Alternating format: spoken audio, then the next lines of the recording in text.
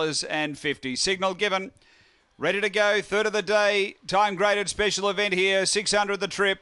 Mt-Gambier on their way in the third. Lectra Destiny hopped out sweetly. Looking for the front with it is Bungaloo Ruby. It crossed down to lead. So Bungaloo Ruby clear of Bungaloo Thor. Then Lectra Destiny. Next Joshy Wink Wink, who's got a bit out of its ground here and trying to get around the other one, Lectra Destiny, the other fancied runner. And in front of those Trademark Jet. So down the back, Bungaloo Ruby by 3 to Bungaloo Thor. Now railing Trademark Jet. Out wider on the track is Joshy Wink Wink coming into it powerfully. Then Lectra Destiny. They race toward the turn. And it's Bungaloo Ruby being tackled by Trademark Jet and Joshy Wink Wink. Joshy Wink Wink runs to the lead. Trademark Jet tries to go with it. Joshy Wink Wink beats Trademark Jet. Third Lectra Destiny. Then came Bungaloo Ruby, and back at the tail end we had Bungaloo Thor. The run here is around the 35.8 mark.